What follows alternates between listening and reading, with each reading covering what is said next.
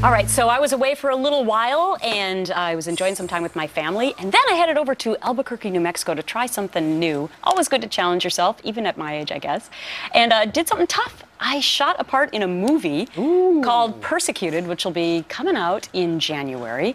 This is a scene that I shot. You can see the gentleman with his back. The guy talking about your motivation. No, this is during a huge cliffhanger in the movie. I can't tell you what happens, but there's murder, politics, there's a Christian-based theme to it. That's James Remar, who's the main actor, and one of the major scenes at the beginning of the movie. I am interviewing him in sort of a 60 minutes kind of a setting where it's a tough interview. He's an evangelist who is then later finds himself in a bit of difficulty. The director on this, writer-producer Daniel Lusko, and that's him right there. This has been his dream for the last couple of years, and it's finally coming to fruition.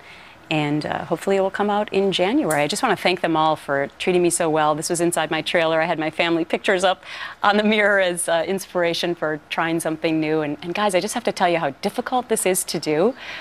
I think people who watch Fox and Friends would say, oh my gosh, I don't know how you guys do that. But I have to tell you, I don't know how people do that. It's really hard to memorize all the lines, and it's a totally different craft. And you gain appreciation for people and their special talents. And actors are just, totally different from TV hosts, but great challenge for me. So fantastic. Well, yeah, it was a lot of fun. Another line for your resume, movie star. I'll be buying popcorn and milk duds, sitting down to watch it. Mike and Ike's. Bring your wallet. It's expensive just Mike's at the movie now. theater. I know it is. All right. Yeah.